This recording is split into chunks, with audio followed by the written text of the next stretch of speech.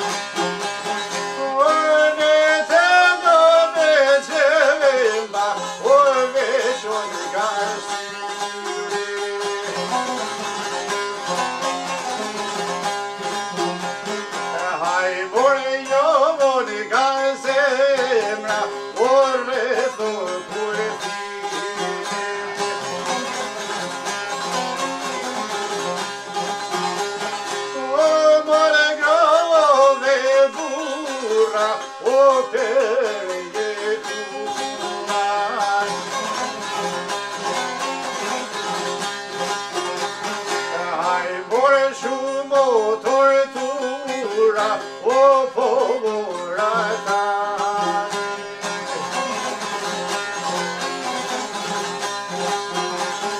O mor suon el struan, voi troje to vita.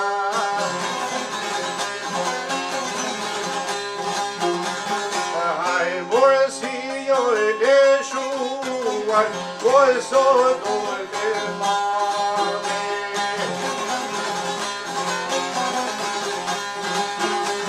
Ole creme da rie, o Dio puito e me.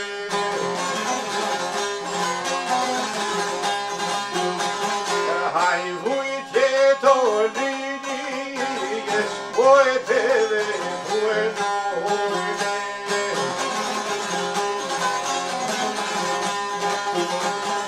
Ai per puno e tempo bore. O per baschini, o more tono come toro.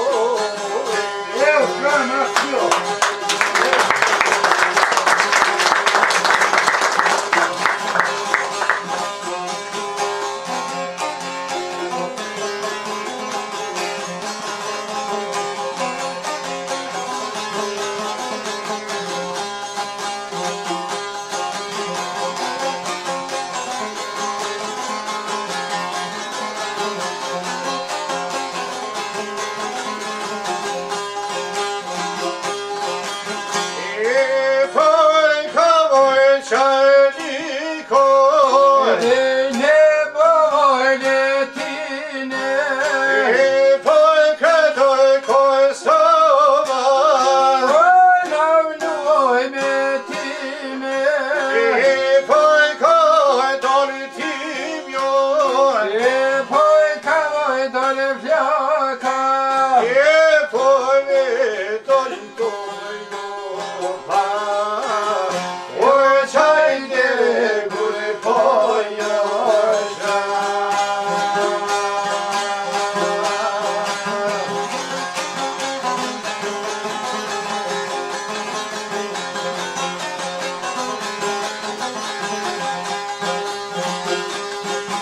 e poi sco caneretto. E poi c'è voi c'è moine. E poi Dio e dragoio. E poi io sai bego. E poi che dalle posce. E poi tasso posce bra. E poi die chi o te fere o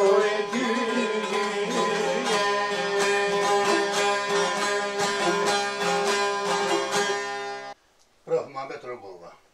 Urnani, Mirë se erdhë lodën e Lales. mirë që u gjeta e me gëzime përhershme, e me aktivitetet përhershme edhe në rrytin e traditave tona kombëtare, ashtu siç i kanë pas partë tanë, kjo të shkojnë në vazhdimsi edhe në të ardhmen. Ne të falenderojmë shumë që të kemë gjithmonë kryje të aktiviteteve që na ndihmon, jo vetëm ty në këtë në Gjakove dhe jo vetëm në Ansamblin Ardhmeria. Unë po vlasë edhe vetë kudo që kumë organizohen ti në ke bashkangjit në aktivitete. Të faleminderit, ku pëgjon këtë energji. Kjo është energji e hershme se jemi burgos që në fëmini me iden kombëtare, me ide patriotike, se në oda tona gjithmonë është folë vetëm për luftra që ka zhvillu populli shqiptar gjatë shekujve për liri dhe pavarësi. Po mirë, ju në oda keni nejtë në kohën e ju kër ishit ri? Po kemi pas edhe ne oda tona, kemi pas musafir gati të përnetshëm, dhe gjithmonë ata musafir kanë qenë njerëz të zgjedhur, njerëz që kanë njoft historinë, kanë njoft kaluarën, kanë njoft traditën, kanë njoft përpjekjet e popullit shqiptar për luftë të vazhdueshme për rrytjen e etnosit ton kombëtar. Po të njoftën historinë tonë dhe biografinë tonë që ka dhënë shumë, e veçma nikosisht ashtu ka dhënë, ka qenë edhe i përndjekun, i burgosën, gjithashtu, ka qenë oda e që të ka frymos me ide patriotike? Po, pikërisht ato bërimet e parë të ideve kombëtare të cilat i kemi thith, sigur se që thith njerë me dëshira dhe me ajrin e pastër të bjeshkës, ashtu kemi thith fjalët e plesve tanë kur na kanë folë për të kaluarën, për historinë, për njerëzit e skaluar e njerëzit e tërshme. Ndërta, ta zonë Gjakove ka qenë daja im, Sadik Bedre, me përjardhje familjes nga Deva, me përjardhje poshtë nga ky fshat që kanë qenë, ai ka qenë kryetar i rendit madh që kanë quajtur Gjakove, ose Gajetit, dhe ai e ka udhëheq ato, po ka qenë njohtës i madh i historisë dhe njëri i shkolluar në gjimnazet e Tiranës, dhe ai vazhdimisht fliste për historinë e popullit tonë, për kohën e Skënderbeut, për luftrat me Ismail Qemalit dhe luftëtarëve të tjerë të cilët kanë luftuar për atë vaj. Ka qenë në grup me Endeshen, domethënë ka luftuar për një çlirim kombëtar të një shteti demokratik shqiptar, se nuk është pajtuar kur me idenë komuniste të bashkëmbllazimit. Ato gjithmonë i ka urrëtur se e ka ditë pasojat që do të vinë prej tyre. Po sigurisht odat janë një trashëgimi e mirë edhe sot, apo na shërbejnë edhe sot për gjëra të tilla. Edhe sot po na shërbejnë, fatmirësisht që përruhet kjo traditë, sado që rrymat e reja, globalizmi që po vepron sot, që ka ardhur në këtë botën dhe ka ardhur edhe ne te rinia jon, dhe të rinjt vazhdimisht dalin mbrëmjeve nëpër lokale të ndryshme, edhe i kanë ato forma të ndryshme tash të aktimit, me këngë, me vallëzime, me forma të tjera të tipit evropian, por megjithatë krahas tyre në odat tona po ruhet tradita jonë kombëtare, duke filluar prej njerëzve të moshuar siç jemi ne, deri te këta të rinjt e të rejat, të cilët vazhdimisht janë kultivues të vlerave tona kombëtare, të cilat do ta çojnë përpara dhe do ta ruajnë këtë traditë. Po mirë, të fol për personalitetin ton, tham se kem biografi të pasur, po në anën tjetër se i ke pasur edhe ato dënimet për ndjekjet, burgosjet e pushtetit të kohës, si ke kaluar atë kohë, si ke depërtuar, a ke mujtën me u punësua, a ke mujtë me punua, a ke mujtë me shkollua, çfarë forme ke mujtën me gjetë ti për ta pasuruar shpirtin ton spoku edhe atë kombëtarën? Krahas i ndjenjave kombëtare me të cilat jemi brumos si i ri, po kemi pas edhe dashurinë e madhe për shkollë, për nivelin e lartë, për të ngritur në nivel pak më të lartë, dhe unë kam vazhduar shkollimin, pas shkollës së mesme kam vazhduar shkollimin nëpër institucionet më të larta, në fillim shkollën e lartë në Gjakove, mandej fakultetin në Prishtinë dhe studimet pas universitare, dhe derisa në vitin 1979-80 kam marrë titullin magjistër i shkencave filologjike, me shpresë për të shkuar me të tje edhe në doktoraturë, ku kam pas nda për temë të doktoraturës pikërisht në temë nga etnologjia shqiptare, por për fat keq kur më pranu kërkesa ime për vazhdimin e doktoraturës, mas 2 dite janë ardhur dhe me kanë burgos policia, me kanë bastis shtëpinë dhe me kanë burgos, dhe me një farë mënyrë aty edhe përfundoi edhe rruga e shkollimit,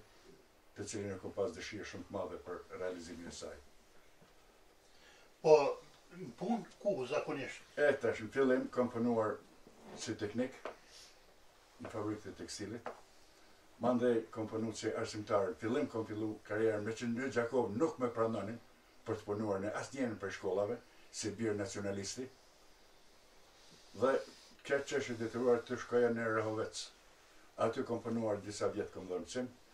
Ndërkohë kam kryer fakultetin dhe një drejtor, se edhe në shkollë mesme nuk donin me pranonin, por një drejtor i cili nuk i kishte as punë pipat mirë me drejtori, me udhën e me komitetin edhe s'lodhej për ta, më thirri dhe tha eja tha në shkollë teknikës se e ki venin, ke diplomu edhe aty ki venin si profesor për të vazhduar punën si ligjërues i gjuhës shqipe në shkollën mesme teknike. Mandej kam punuar një kohë edhe si përkthyes dhe gazetar në Dugazhin, për të kaluar mandej në gjimnaz, në gjimnazin Hajdardushi të Gjakovës, ku kam punuar deri në vitin 1981, ku me 15 maj të 81 më kanë burgosur dhe aty mandej më është ndërprer pothuajse gati për 10 vjet, 9 vjet shkollimi, derisa ra komiteti.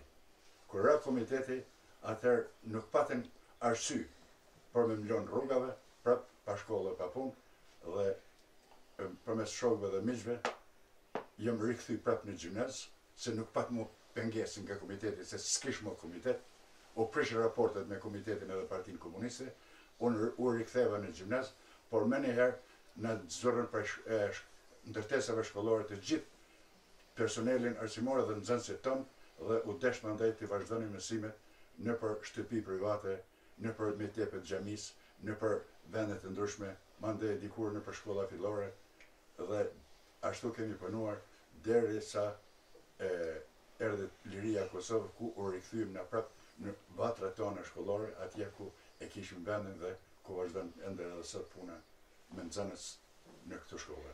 Dhe aty kom punu deri në pension si profesor dhe zëvendës drejtor në gjimnazin Hajdadushit të Gjakovës.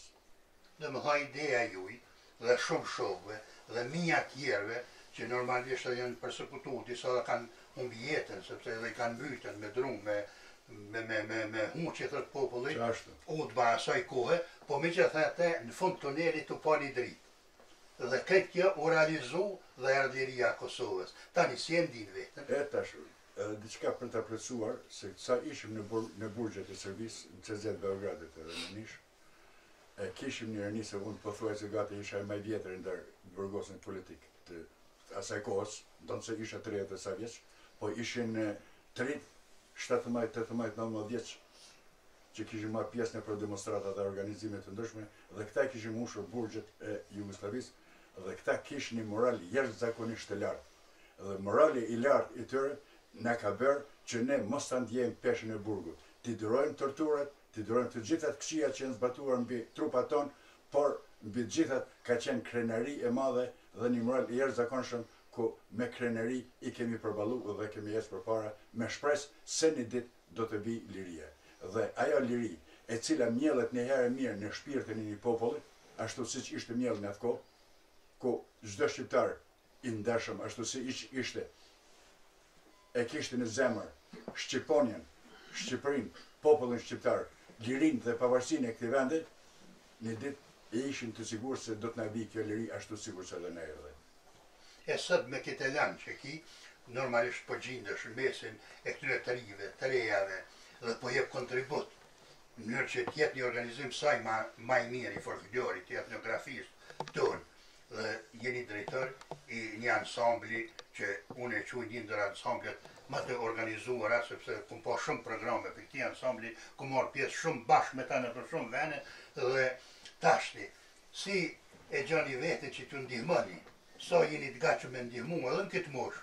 Unë gjithmonë kam qenë i gatshëm të jem pranë rinisë, me që si profesor gjithmonë me rinie kom kalu kohën, me nxënës të cilët i kom dashur shumë dhe më kanë respektu, më kanë dashur, dhe kur më kanë ftu egzonin me shok për t'ju bashkangjit këti ansambli, e kom pranu me dëshirë se me gjithate nuk përshkëputëm prej rinisë, nuk përshkëputëm prej aktiviteteve tona kombëtare, dhe këtu do t'a gjej veten edhe me një formë tjetër, përveç shkrimeve të ndryshme të cilët i realizoj, me shkrime, me romane, me libra të ndryshme, por këtu është një kënaqësi e veçantë se këtu e gjej atë shpirtin e popullit, dashurinë e madhe që kanë këta të ri për kultivimin e vlerave tona kombëtare dhe për të quar përpara.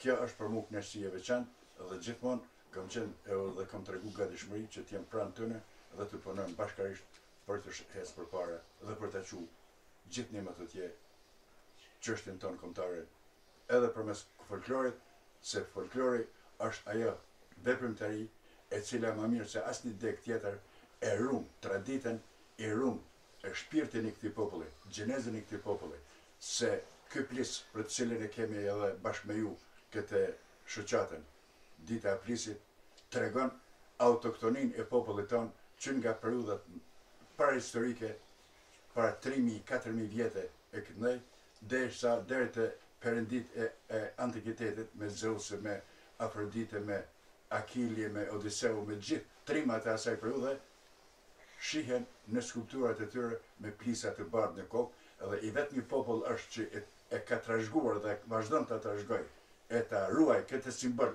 tonin, janë shqiptarët që kjo tregon rujtja e identitetit ton të kombëtar dhe tregon se ne jemi ndër popujt më të lashtë të Evropës që e kemi rujt dhe vazhdojmë të rujmë të patretur karakterin ton dhe identitetin ton kombëtar përballë popujve të tjerë.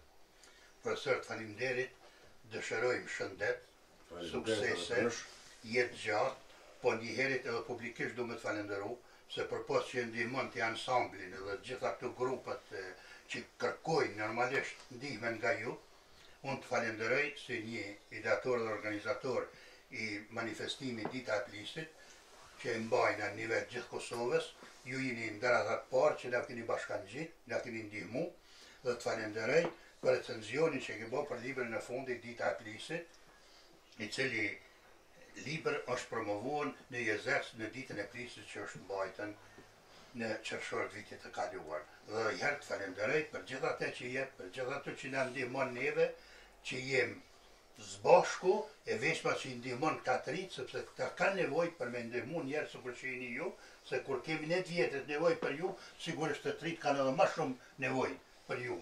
Prandaj shëndet, sukses dhe të faleminderit për gjithë ato që jep. Faleminderit edhe për jush për respektin që keni ndaj meje dhe bashkërisht inshallah shkojmë drejt sukseseve të më të tjeshme në aktivitetet tona kombëtare. Për profesorin dhe dorë trokitje.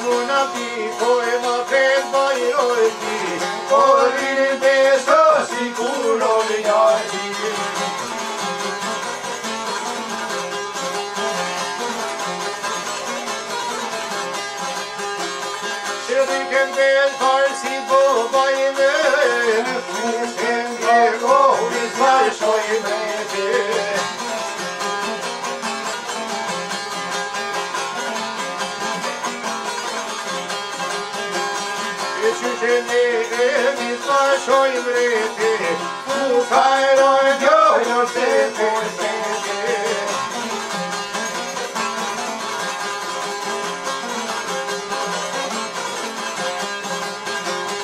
E pjevën besin e duka I gjinit, mos beja di shuaj urtu kat ladinit.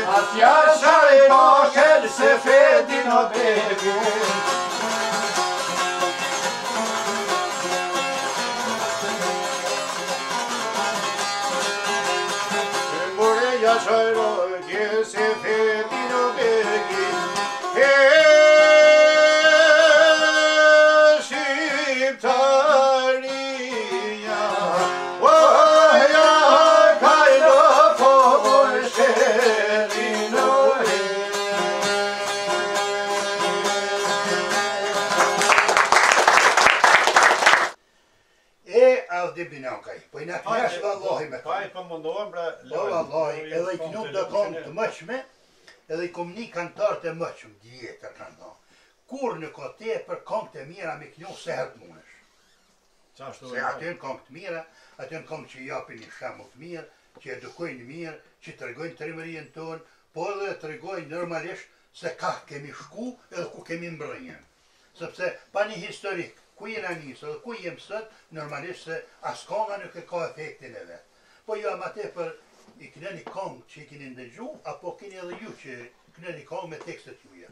Na ma tepër këndojmë këngë vjetra, këngë rapsodike, që i ka kënu populli në shumë breza. Mundohem, se dhja sa mujmë me realizu, po sa do pak, mundohem mi ofru këngëtarëve vjetre që i kanë kënu këngë mira Shqipe, këngë të mirë filta Shqipe, sa mujmë na me arrit, o diçka tjetër, po na mundim, po e bojmë, se sa mujmë me realizu, ato nuk e di. E kur shkënin e përdashma, ju tash si këngëtarë, se këngëtarët ka këngëtarë që dhe flasin. Po të shumë të një rrasë këngëtarët do të me kënju. Tash tu pa du me të, a dini ju këngëtarët, apo një pyqja, kënjërnja, shka po një? Lale, shumë mirë, se to e potenciojnë pyqja shumë me na. Na, me thënë drejten, ne këngëtarët ma shumë ndëgjojmë, fjallë të mira, fjallë meselen nga klesht, nga njerëz e odave, se sa folim. Jo që nuk dim do shta me fol, për njerë nuk në takon, edhe me knu edhe me fol. Dyjat nuk bën. E me vetë bën, me pyet bën. Me pyet bën. Po, ma shpyt e bën, ne i pyet. Unë është për gjene rastin, të falenderoj ty edhe si një koqëri kësaj vode, që kom profesor për me fol, kom profesor, kom këtu nga profesor Gjakoven, i cili na përkra shumë. Na shkojmë mastine, këta kemë për para, i takova një dit me Ekzonin edhe me Ilirën ka pinë kafe në Gjakove. I thash profesora, po mos me shtyjë me këta dy, se këta trijet i pak cinë mosh, tha ku përri me Ekzonin e me Ilirën, tha, po bona, tha, adhoni i ri, tha, për një vetën tri. Ky është përkras i joni, pris i joni, edhe me folë këtë den ma mirë se to. Ani hajtë bënja i pytje? Një pytja, unë e ja bëj profesorit në ndërum, rreth temës tonë, rreth folklore, se që të fushë e mbolojmë na, sa ka qenë roli i këngëtarëve në kohën atë vjetra, se të mos doda kur dihet që para shumë viteve nuk kanë ekzistu mjetet informimit, s'kanë ekzistu gazeta, një konë shumë të mangta, këngëtarë çfarë roli kanë pas në të burrave, si ndasma, si na hengje, si na jatë ndryshme. Ti mund është me spigu shumë anë. Po, do të thëmë disa fjallëra kësaj, në kohën e Turqisë, nëse të gjithë popujt të cilët kanë jetu në Gadishullin Ilirik apo Ballkanik, Turqia, qeveria turke, ju ka dhënë të drejten për shkollimin e tyre në gjuhët e tyre përkatëse, në greqisht, në serbisht, vllahisht, bullgarisht e gjuhë të tjera, kurse shqiptarëve ju ka mohuar atë të drejtë dhe nuk kemi pas të drejtë shkollimi në gjuhën tonë, që neve në kanë identifikuar me fe. Ju jeni musliman, prandaj jeni turk. Në biles në kanë njoft as si popull. Edhe kjo vërtetuat edhe në periudat e mëvorshme. Rapsodet, pikërisht në atë kohë, kur ka qenë një tërë informativ, kur nuk ka ekzistu as shkollë, as radio, as gazete, as kurgjo, dhe 99% e popullsisë analfabete, që s'kan ditë as shkrim në lexim, e vetë një rrugë, e vetë një mënyrë për të informu për realitetin, për kohën, për historinë, kanë qenë pikërisht odat e burrave dhe këngëtarët, rapsodët, të cilët ngjarjet historike i kanë qitë në tel. Dhe këtë ngjarje historike janë kënduar në për odat burrave dhe të rit, të gjithë të rit, i kanë dëgjuar me kujdes të madh dhe kanë mësuar historinë më tepër prej rapsodëve, prej këngëtarëve, sesa prej refyzëve të tjerë, se kënga i ka tërheq shumë, kënga e folklorike i ka tërheq shumë të rit, dhe këta kanë mësuar historinë më tepër prej pikërisht rapsodëve tanë, që e të gjitha ngjarjet e rëndësishme historike, ata i kanë qitë në këngë dhe i kanë kënduar me tel në rastet e tilla, dhe këto janë thithë dhe janë mësuar, dhe me këtë mënyrë është edukuar dhe populli dhe rinia në përgjithësi me edukatën e patriotizmit, dashurisë ndaj dhout, dashurisë ndaj popullit. Pak më parë, ndoshta po zgjas pak më parë këndut këngën e lidhjes për Zënit dhe mandeti i Idris Seferit. Pas ngjarja e lidhjes së Përzenit për popullin shqiptar është ngjarja më e rëndësishme historike pas lidhjes së Lezhës që është mbajtur në vitin 1444. Kurse lidhja e Përzenit është mbajtur në 10 qershor të vitit 1878. E kjo çka ka rëndësi të madhe? Se aty për herë të parë kur ponë që në konferencën e Shën Stefanit dhe kongresin e Berlinit, fuqitë mëdha kishin marrë vendim për coptimin e tokës shqiptare me pretekstin se këtu nuk ka shqiptar, ka vetëm turq. Dhe të pa rrezikun se në Serbita ne ju kishin dhënë të drejtë Evropa, po ashtu edhe Turqia si sundimtare në Ballkan, ju kishin dhënë leje serbëve për masakrimin e qindra mijë shqiptarëve prej Sanxhakut nishit e poshtë për të zhdukur të gjithë shqiptarët që jetonin në atë kohë në trojet e tyre në ato vende që kanë jetuar që në kohën e antikitetit të largët deri në atë kohë. Dhe duke parë paria e shqiptarëve se çka po ndodh me shqiptarët tanej në Sanxhakun e nishit, me një farë mënyrë u mobilizuan për mbajtjen e lidhjes së Përzenit që ishte një ngjarje shumë e rëndësishme historike ku kërkohet autonomia në perandorin turke, se ende nuk ishin të përgatitur për një pavarësi të plotë të popullit tonë, por në këtë rast kërkon edhe bashkimin e 4 vilajeteve që ishin caktuar përpara të banuara për shqiptarëve, siç thotë Sami Frashëri në atë kohë, shqiptarët, territori shqiptar është prej 100.000 kilometrash katror. Domethënë sa tri Shqipëria të sotme ama tepër. Dhe këta kërkonin që këtu vilajetet të bashkoheshin në një shtet e vetëm. Dhe Turqia jo vetëm që nuk e njohi kërkesën e lidhjes shqiptare të Përzenit, por i përndjeki, i quajti armiqësore dhe filloi përndjekjen e tyre. Këto kishte urdhrin prej Moskës dhe prej shteteve evropiane që ta shuajnë ndjenjen kombëtare tek shqiptarët dhe të mos i lujnë. Derisa në atë kohë u kriju edhe ushtria e lidhjes shqiptare të Përzenit dhe nuk guxonte askush, as serbi, as malizi, as kërkush të afroheshin trojeve shqiptare, duke parë se populli shqiptar është shumë i mobilizuar, atëherë morën vendim që për çdo vjet Turqia të dërgonte nga një ekspeditë ndëshkimore me dërgut pashe, Dervish pashe, Shëmsi pashe, Gjavit pashe e të tjerë, për ta sfilit përfundimisht popullin shqiptar, për ta lodhur deri në skajshmëri me luftra të vazhdueshme deri në vitin 1912 dhe kur erdhi koha që e konsideruan se populli jashtëmase është lodhur nga këto luftra të vazhdueshme me këto ekspedita turke, atëherë filloi lufta ballkanike dhe Turqi ju dha leje këtyre shteteve përbëj. Sulmoni tash se unë ju shtrova popullin shqiptar dhe tash nuk kanë më rezistencë ndaj tyre. Serbi hini deri në Elbasan, Malizi deri në Lezhë të kthejnë, Greqia deri në Vlorë, Shqipëria gati që i humbi.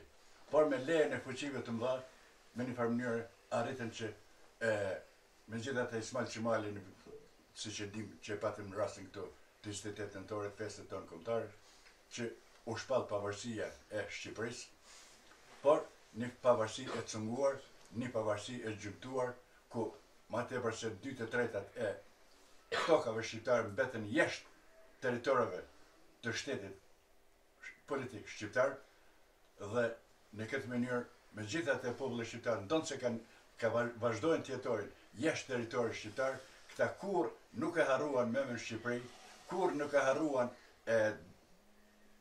djenin e tyre kombëtare dhe gjithmonë qëndruan stoik në idetë e tyre kombëtare dhe luftuan në mënyrë të pandarprej deri në realizimin e aspiratave të tyre, siç ndodhi me Kosovën, që filluan trazia prej demonstratave të gjatë të Teshës, demonstratat e të Nishës dhe vazhduan në mënyrë të pandarprej deri te lufta e ushtrisë çlimtare, e cila u kurorëzua me fitore, po ashtu me ndihmën e aleatëve ndërkombëtar, arritëm që edhe Kosova më në fund të çlirohet nga dhuna slave, të cilët kishin për detyrë dhe për planifikim që ta zbatonin pastrimin etnik të Kosovës dhe t'i largonin të gjithë shqiptarët, sikur që e pam në 99-shën, që afër ma tepër se gjysmën e popullsisë shqiptare të Kosovës e larguan jashtë në Shqipëri, Maqedoni, Bullgari, Malëzije gjithandaj, qëllimi ishte për shpatrimin etnik të popullit shqiptar. Dhe këte prim, rapsodët janë ata të cilët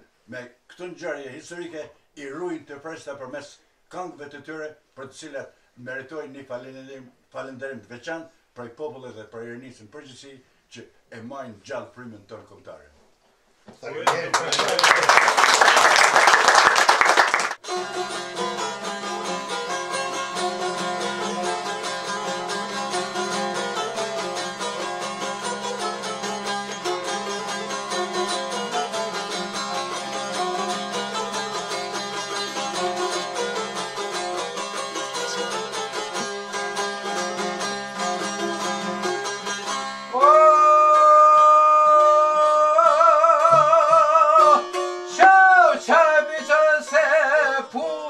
Krisi po thretribi qaj muj krasnici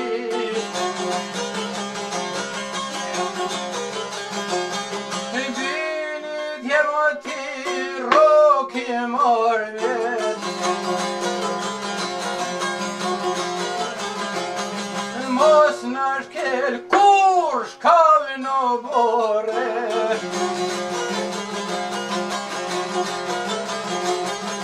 venaj rova lavlaj moter babenon ju sa bitin e djepe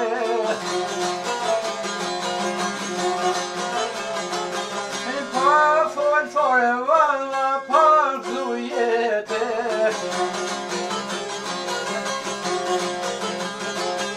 krisi pushka lart oj shkoj zoni sin pe kaza demi ashorit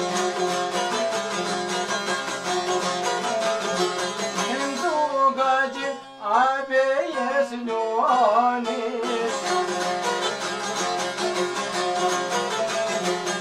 muy krasnici hadi şibiya yode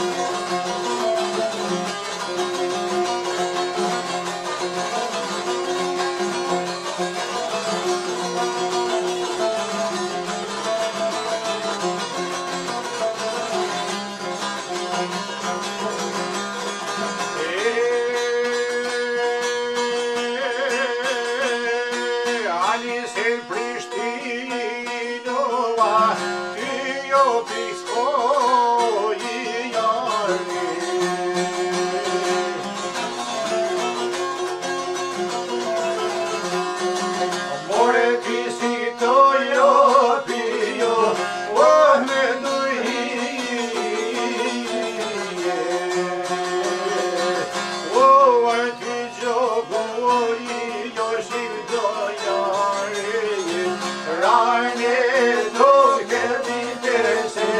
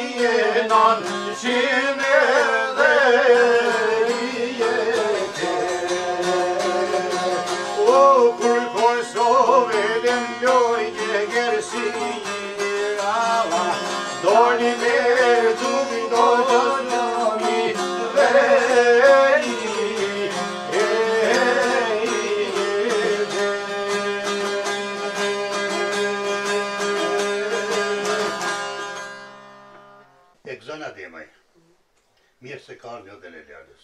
Mirë si u gjetën, faleminderit shumë. Unë të përgëzoj për punën që e bën ti, për këtë aktivitetin dhe për këtë ato pjesëmarrje kada që i merr me ekipin tonë shumë të bukur me ansamblin Ardhmeria. Faleminderit Lale. Po ansambli unë Ardhmeria Gjakove funksionojmë tash kem 15 vjetorin e familjen të ansamblit. Për këto 15 vjet është tash vi bje se konform lavdate, po duhet me përmend, është kënaqësi për neve si grup, si pjesëmarrja jonë, kudo që ka ndodhur si në Kosovë, si në Shqipëni, si në Malzi, si në Maqedoni, si në Preshevë, ku ke marrë pjesë me grup, ke marrë çmimet para, dyta, treta apo çmimet publikit, domethënë asnjëherë s'm thuj pa çmim. Kjo fal punës dhe angazhimit. Edhe për këta ka merita të mëdha, sidomos profesor Gazmen Xhyberi, kuptohet menaxhierit edhe ati shkojnë meritat Ilir Sulmec, edhe gjithë stafit tjetër. Po meritat kryesori ka dhe profesor Gjakove, i cili na ka jep një farloje motivimi si jo vetëm vallet, këngë, po mi përzi vallet, këngë dhe lojra popullore të pneusit tonë Shqip. Këtë që i folin që ka, jenë të vërteta. Edhe s'kishe pas nevoj me thamun, po për hirë shqyquzën, dëgjuzën që në shqyqej, do të me thamë. Që e pas parasysh, se vërtetën kam pas me ju një bashkëpunim të madhë, vite me radhë, kështu që i di aktivitetet e juja dhe pjesëmarrja juj, kudo që akon, ato ako e madhërishme. Veç mas për daloj festivalin i këndojmë Lërijës në Krin, që keni marrë pjesë, pataj Oda Lapushës në Marishevë, e veç mas në Etnofest në Kukaj, ku keni shkëlqyen gjithar kur keni marrën pjesë. Prandaj ju përgëzoj për gjitha këtu të rritërat juja. Po mirë, puna po hec, ansambli po shkon duke u rritur, edhe në mosh, po edhe me aktivitete, edhe puna që të organizohet të festival. Ashtu është Lal, ty e pas parasysh, ishim shoqëni, edhe ty e pas parasysh Gjakova si Gjakov, është qyteti i tretë më i madh në Kosovë. Edhe kur ta shesh si një qytet si jo me traditë, është një thonje e Alimuls, cilën nuk mund e moha kurkush. Gjakova është djep i kulturës shqiptare, Gjakova dhe Shkodra. Edhe Gjakova mos me pas festival tillë nuk e pam të arsyeshëm. Edhe atëherë mure me një iniciative bashkarisht me krejt domethënë stafin të janis prej Alimuls, profesor Ogos, Muhamet Morinc, Dibinokaj, Dafina Gjoshi, Dafina Kastrati, e jam e shumë tjerë, cilë tash Musa Rama i cilë është në regji, e shumë tjerë edhe e pam të arsyeshme që me organizu dhe me majtë një festival. Pavarësisht vështërsive si patë, për qëllimit i arritëm. Une publikisht falenderoj, se qysh kur ke themelu festivalin më keftu, Po që të 2 vitet qershor ti e mban festivalin, dhe zakonisht Tash e kem dru korrekt e kem qenë. qatë herë qershor kur ka filluar, edhe kur më ka thirrur kam qenë në perëndim, e s'kam mujt të marr pjesë. Por megjithatë ju kum përcjell, dhe ju përgëzoj për punën që keni bërë dhe për festivalit që e mbani bukur dhe inshallah ka jetë gjatë. Faleminderit shumë. Unë kisha desh tash te profesor Gjakove pak me shtin këto tema se pak arsyen, qëllimin e festivalit, edhe mund të ne jep edhe 2 fjalë me ne i thon profesorit. Profesor, ne folim pak me egzonin për festivalin. Po thot profesori ma me tregova dhe ma mirë son din me spjegua me treguar rrugtimin e festivalit. Qa mund me na ha për festivalin? Po, Ansambli Ardhmeria Gjakovës rrugtimin e ka fillu duke marrë pjesë në festivalet nga më të ndryshmet gjithë kombëtare që majtë në trevat shqiptare, kudo që kanë qenë, kudo që janë organizuar.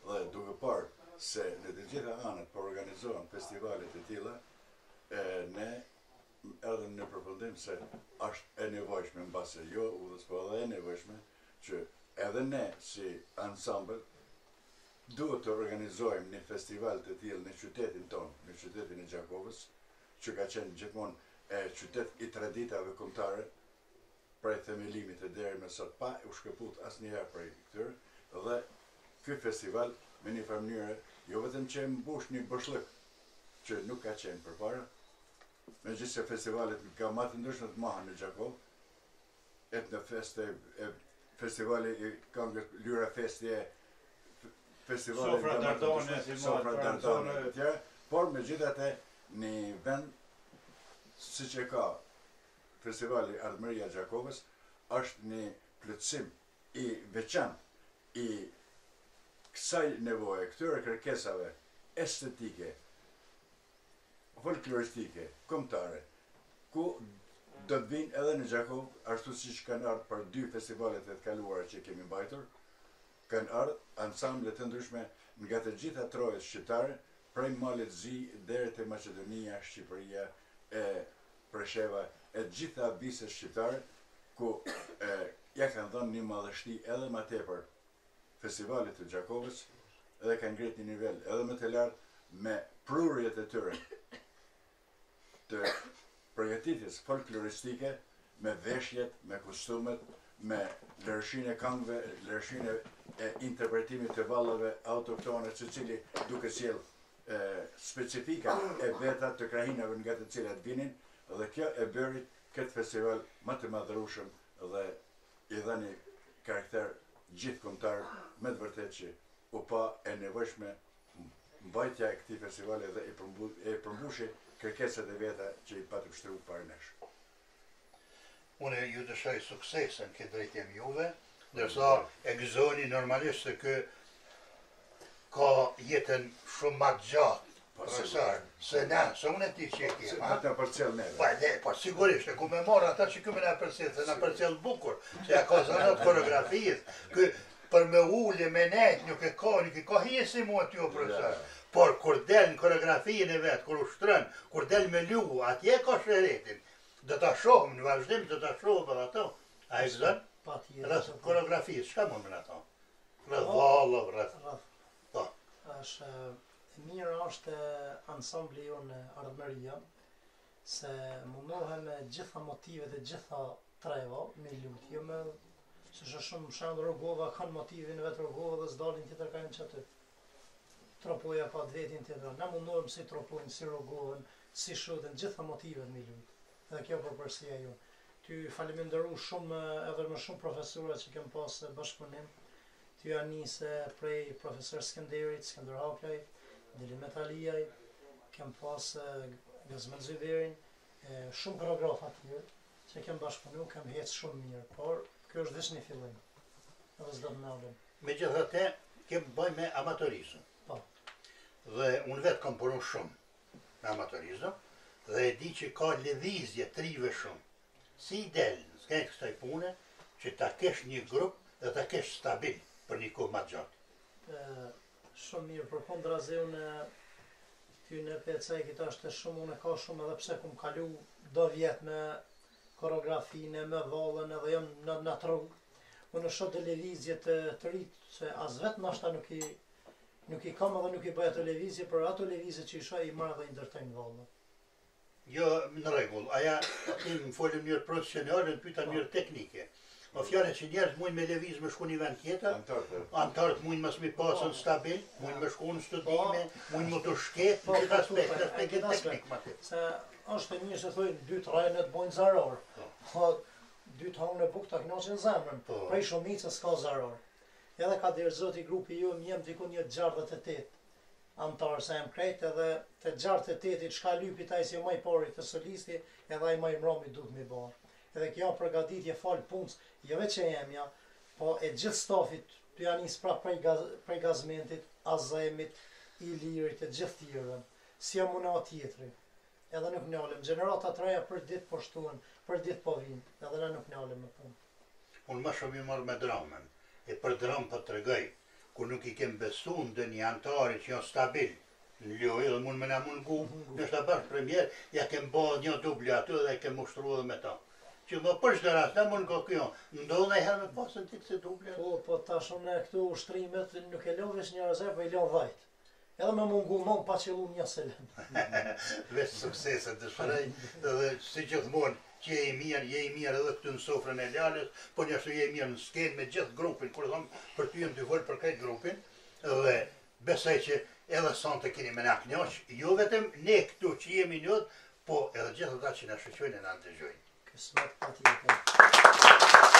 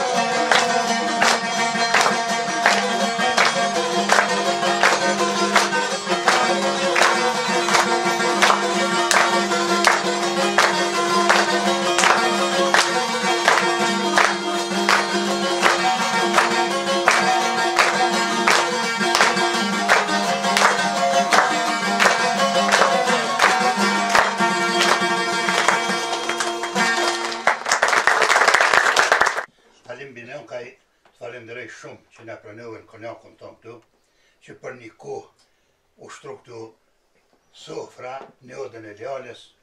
Të falenderojmë për mikpritje, të falenderojmë për gjitha ato që ne i bane edhe gjitha hizmet që ne të gati mashit tu, sepse në oda zakonisht kështu ka qenën. Me i pritën mësafer, 20 shpjes bashkë me mësafer, mashit tjerë të i bon hizmet, edhe më ta më një tradit e realizom të një hershët. A po të qefti që të ardhë ma në konjaka, në pritja me qefa, qa bon më në thomëre, hadim? Lalu në ju falim në ndërus për të gjitha si thati, une dëshira jame është si ju të një të knoqen, asë ma tepër e ma të knoqen se i një orë në bo vizit, në ato mundësi të hodha, si kem, jem më në tonën sa kem mujtë për dëshirën e juve edhe për gjithë poplin tonë shqiptarë. Të faleminderit, jo, nuk ken mundësi të pritjes të holla, se po e shëtë sofrën këtu pjetë, po pishe edhe të pësinje që po dojnë me ardhë, pe di që s'do me leon pa shëllë, po dëkoj gjamirë me nga bo muhabetin, të rritnera e muhabeti. Po, oda Lales, qësh po do këtë kështu? Unë si i vogël jëm konë, unë kom pas qëtë të shirë gjithë me po, edhe merdë puna që, edhe puna këtu në nodën e tonë, mo pa ju si oda e Lales i kënë thamë për para. Edhe mirë se arë, edhe prap, zë të nani dhe të vini shpesh me na vizitu. O, mërë dhe të vime dhe pa kamera, me kamera, së kur në shpitën dhe të vim të ju, falinderit që rritë nera. Ashtu mendoj, edhe une. Ne ju qmojmë, ju dojmë, ju falenderojmë. Dhe në emnin e odës Lales, në emnin e radio televizionit Fontana, ku mohet oda Lales, dhe në emnin gjithë ti grupi ju falenderojmë për mikpritje. Gjithë mund në gëzim o varshim. Gëzimi ta morë kunakin, je faqe barë gjithë si dëshire, sa ma plot ta kini, ashtu dhe na keni dëshire. Se o ma mirë. Hajde në gëzim o takosh, a ma që Hajde mërë jërë. Brava.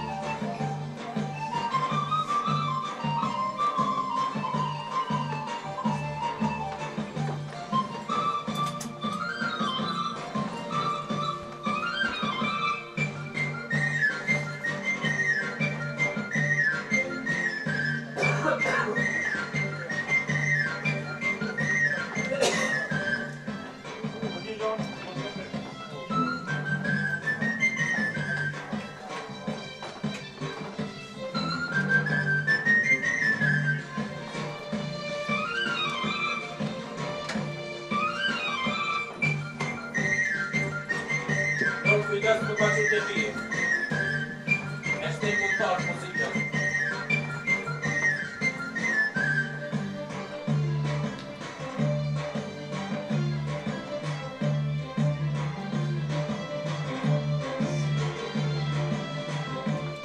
Pode ser esta contar música.